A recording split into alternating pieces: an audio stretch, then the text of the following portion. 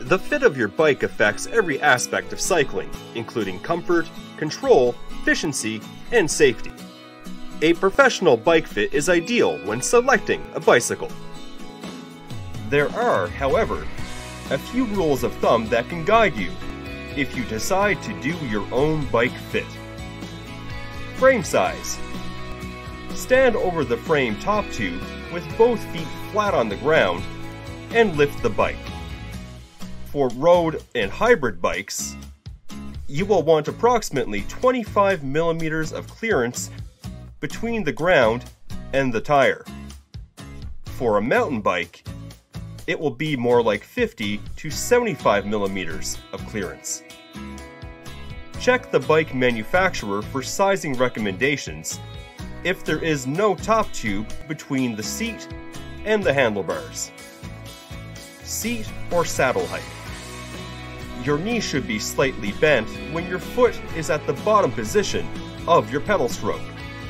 To adjust seat height, loosen the quick-release lever on the seat post, or use a wrench if there's a binder bolt, and raise or lower the post as needed. Correct seat height maximizes power and efficiency, and also minimizes fatigue and injury.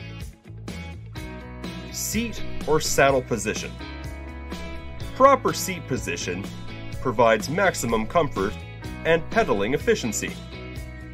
In most cases, this will be pretty much level, but you may need to make a tilt adjustment.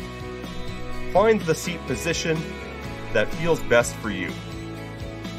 Handlebar height. The handlebar height determines the angle of your back, ideally at a 45-degree angle. Your arms should be slightly bent, and you should be able to reach your shifters and brakes with ease.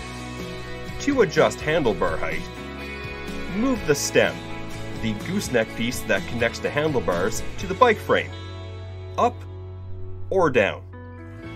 Consult your owner's manual for the proper procedure. Let's go cycling!